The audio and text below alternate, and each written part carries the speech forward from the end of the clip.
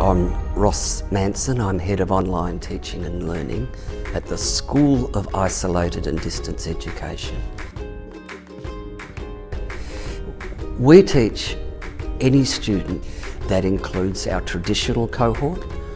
We also have elite athletes and elite artists, actors, international tennis players, international cyclists.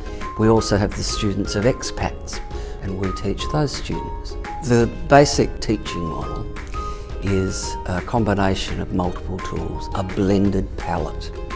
So we use telephone, we use print materials, less and less so, but we need as the basis of it, as the core of what we do, it's our virtual classroom or a course management system. There must be a dozen acronyms for these things, but for us it's a classroom. It's where a teacher puts all of the content and materials and resources and communication tools and assessment tools into one place and effectively tries to emulate, perhaps even more than emulate, because at times it surpasses the physical classroom. I'd quote a teacher of about 5 years ago who said, "I don't feel like a male clerk anymore. I feel like a teacher. I don't have to worry about just being clerical. I can get on with the act of teaching."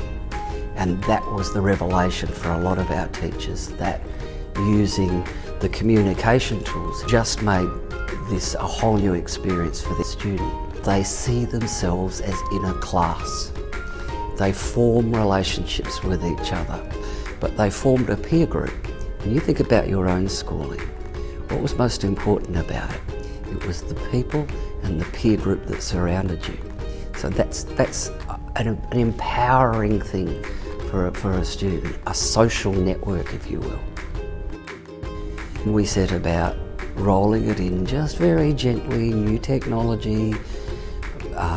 It's not resistant, but at least a group of teachers who have long been in the profession.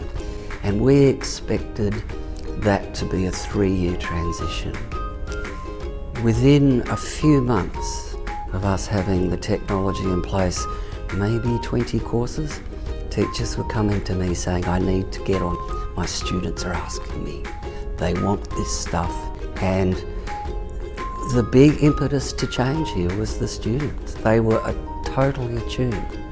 It was then that the teachers started to realise this is also a way of working smarter, working faster. This makes my job easier.